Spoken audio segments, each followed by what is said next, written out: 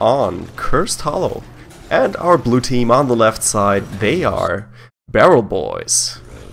And we have Brightwing in top lane, he's played by Blinks. And Zeratul is played by McIntyre. We have CRS Fury on Stitches. And Trommel is playing Falstad. And inside the base, hidden back there, we have Base Drop, who's not playing ETC, so that's disappointing. And on the right-hand side, in the red trunks, we have EvilGeniuses. Starting in the top lane, we have Idra, AFK on a horse, playing the Valor. We have Rusty on the Ufa. Faye is playing the Zagara. In the mid lane, we have Equinox as the Tychus. And in the bot lane, it is Mookie Pants as the Chen. Mookie Pants, is he a stand-in for EG? I do not know. Oops, sorry, I got the wrong screen set up. That's the right one. Well done. So this is already a huge difference to what we see in the EU, with both teams instantly going to their lanes. We're not seeing any kind of early gank attempts by hiding in bushes and fights at the death brush here. We're seeing both teams head to their brushes, laying it safe, and just immediately going to get as much minion killing done as possible. Yeah, and then again, you have EG going for a 3-player push here in top lane. Ooh, nice try here by McIntyre. But he needed to come up here, because they are pretty strong here with Zagara, Uther, and Vala in top lane. So they need 3 heroes as well to stop this onslaught. Yep, we have Zagara with the extra minions, which is going to help them push the lane as it will hold back. Vala's going to be killing off the wave, and Rusty is here for the sustain on that Ufa. So this wave is going to be pushing pretty heavily, so this is why they now have 3 members up here for Barrelboys, and they're just going to try and clear this wave as much as possible. Brightwing getting out some good harass. Yeah, she definitely does. And McIntyre with Abathar on his back can't stand his ground. And that's Pajamather, actually. Not Seaman on EU. It is a lovely skin. Very nice to see.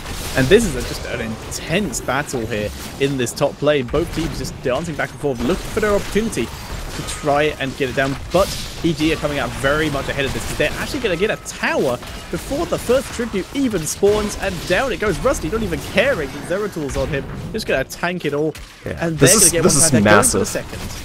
This is massive for EG already. I mean, the problem is Barrelboys, they don't really have a warrior up here. They need a warrior to stop this.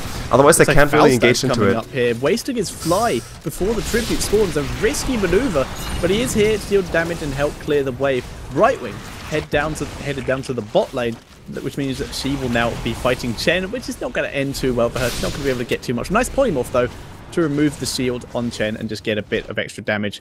But Brightwing's actually clearing this wave pretty well. In the mid lane, Tychus and Stitches showing each other the mutual respect they deserve, and neither one has really gone for anything yet. And there's a tribute. Very lucky for Trommel that he hasn't wasted his fly, as it is exactly in the lane he is at. A little bit lucky for him.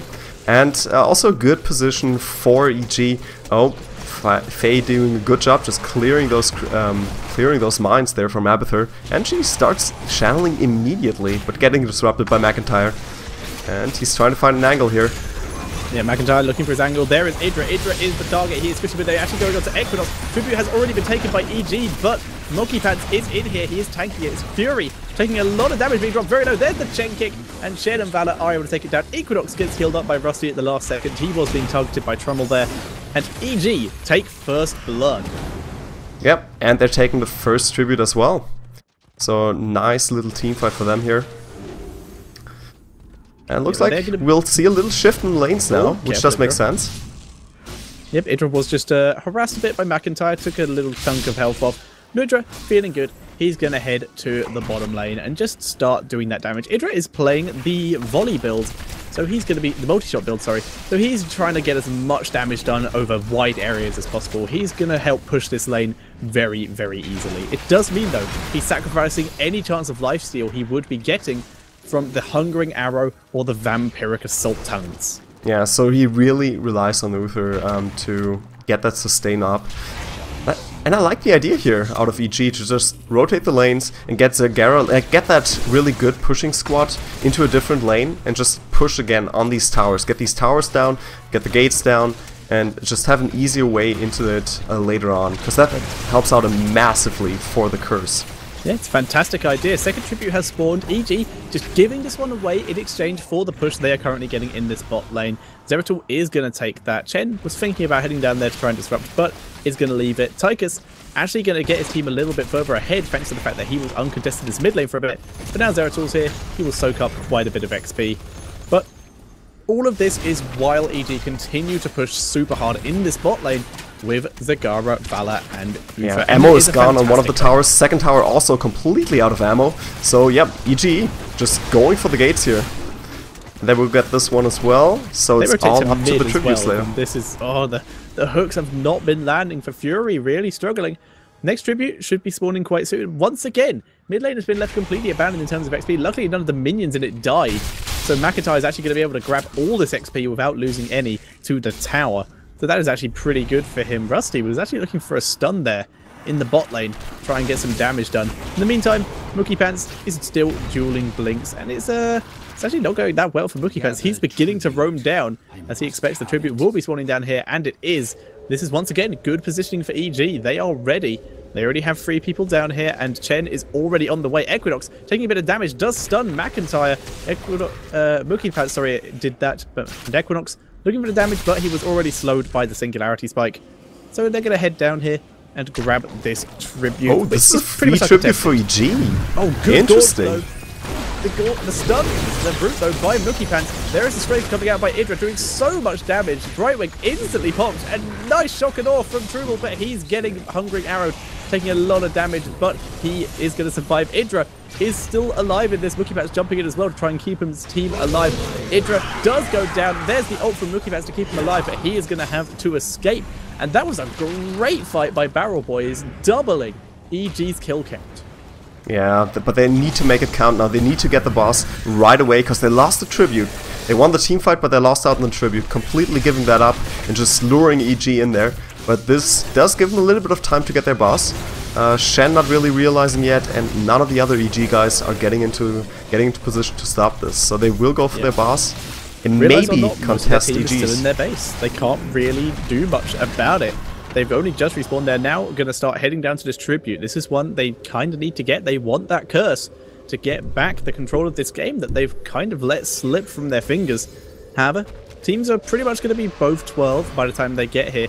But while this is happening, Golem is going to push bot lane. They need to harass this. Rusty is actually being left pretty uncontested here, and he does get interrupted by Brightwing, but here's the strafe again by Idra, doing so much damage. Trouble being forced to back up fully, and Faye is in the back. She's going to grab that tribute, and that will be the first curse over to Evil Genius, and they're going to move straight over to this Golem. Yeah, they're gonna deal with the Golem just really quickly, and then switch lanes, because they have top lane already pushed in quite well. They have had the towers already taken care of, gates taken care of, so I'll see that they get at least a fort out of this, possibly two. They're going to go for this fort, take it and take it down. They have been slowed down a bit due to the fact they did have to kill that Golem. And in the meantime, we are going to see Barrelboys do what I like, a move that I really like here. They're just going to try and counter push here. Their top lane is not pushing, and they still have a surviving giant up here. There's not much ammo in this top lane, so Zeratul dancing up here with Abathur. They're going to do as much damage as possible. Yeah, really nice idea to have Abathur on the siege giant. Yep, EG have rotated from bot lane, which they've already taken down the fort. We're going to try and get mid lane fort. They do have some bruisers to deal with here, but they are 5. There's the ultimate evolution onto Falstad. We could see a shock and awe. It is up to try and kill off some of the members of EG, but EG played it safe, back it up. But there's the Gorge onto Chen. He does have a wall he can kick to try and use to escape. There's the nice void presence. There's shock and awe, but it's too late. The ult was popped by Chen, and everyone's getting into that void prism. But EG are now just going to back up to safety. Rusty taking a lot of damage. There's the second shock and awe. There's the strafe coming out from Valor, but Emerald dodges the Emerald Wind, is able to survive, and no deaths from either team. We got very close on both sides, but yeah, no EG deaths at all. Just played this really safe, and unfortunately Fury just kind of wasted his hook there, because Uther wasn't really that far away, and he could have used it on later on and probably taken him out. But at least they did survive the curse, only lost a single fort, and even pushed top lane a little bit, as you pointed out. Yep, EG were thinking about going for their Golem there, but instead rotated down to Death Rush, and are now trying to catch out Fury. Fury taking a lot of damage. Mookie gets That's a really good hook. He's still on cooldown. Oh, Oh. Takes him out. There is the devouring maw though. Gets only Brightwing, but they don't really have a follow up to this. Grenade hits only Trummel. And EG lose one member for 0. And once again, kills still going in favor of Barrelboys. Rusty is being chased, able to dodge the hook. He's taking a lot of damage from Trouble. Trouble's now caught out of position, though. He goes down to the grenade. McIntyre has already blinked out. Fury is being chased down by Rusty. Amethyst on his head to do some damage, but he does go down. And EG instantly turning it around, and they will now get this mid fort. Amazing turnaround for them here. They caught up in XP now as well. They will get the fort. And that does give them a nice boost as well. They could be rotating up as well. Maybe try to get the top fort. Only Abathur's in there, and he needs to watch out. I mean, yeah, they're rotating up, but I think they're... Yeah, exactly. They're rotating for defense. So we'll take care of those minions, and then possibly have a little bit of time left to go for their boss. But McIntyre is in position. He knows what's up. Sees Fire's already moving over there, and can point out whenever they're going for the boss. Yep, and they are going to do it. We see almost the entirety of Barrelboys is now on the way. Stitches is a bit far out. He might get there in time, but this boss is dropping quite quickly, already at half health. Stitches is about halfway there, though. He may make it in time as long as, unless EG can just focus this down super quick. But Stitches is now here, needs to land the Hail Mary hooks in order to have a chance. Brightwing needs to get in there, and then Emerald's Wind to blast out EG so that they can get it. And EG attempting to reset the boss so that they can have a chance to fight here. But here comes Tychus from the other side, and they have completely blocked out. Oh, Fire grabbing the boss. Yeah, Void Prism not doing that badly here, and Link's almost taken out there, but getting out for now.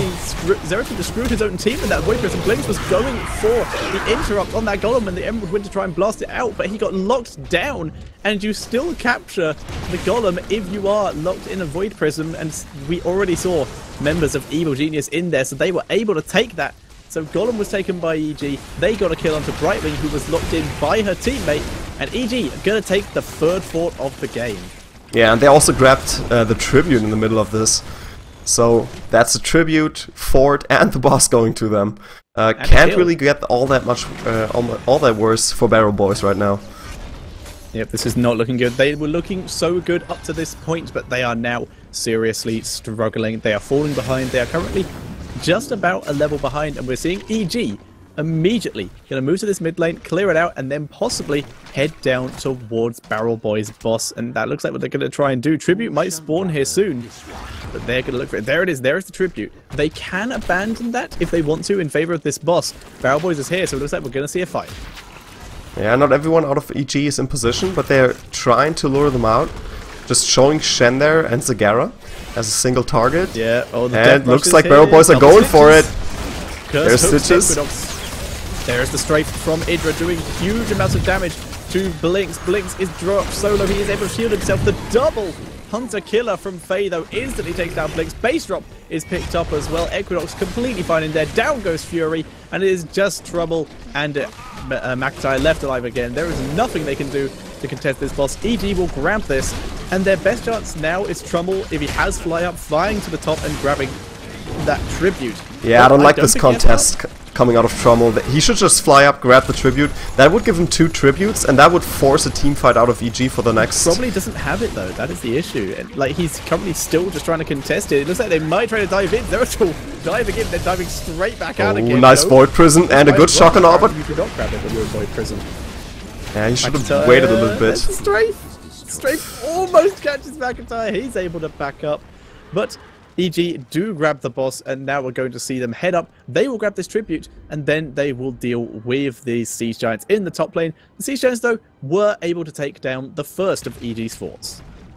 Yeah, so they caught up a little bit in XP, also got their level 16 talents up, so let's check those out. We have Criterize on Brightwing, Locust Brood on Abathur, Pulverize on Stitches, and Double Bombs for Zeratul. Overdrive on Felstad, and the Brood expansion for Zagara. Then Stone Skin is picked up by Tychus, Blood for Blood on Valor, Utherturk Hardened Focus, and Combination Attack for Shen, of course. But a little bit different talent choices here. You think so? Yeah, very similar to the EU scene here. Like, for example, Zeratul, very standard, with Gathering Power, definitely want to be taking the double bombs, but an interesting pick, taking the damage over time on Cleave rather than the staying stealthed and extra range, which is a something that some players seem to favor, but seems to be working for him. He is dealing a lot of damage in this game. He currently has 34 siege damage. Not able to get that all onto heroes, though. He can't really harass without being countered on because he does not have that continuous cloak. Yeah.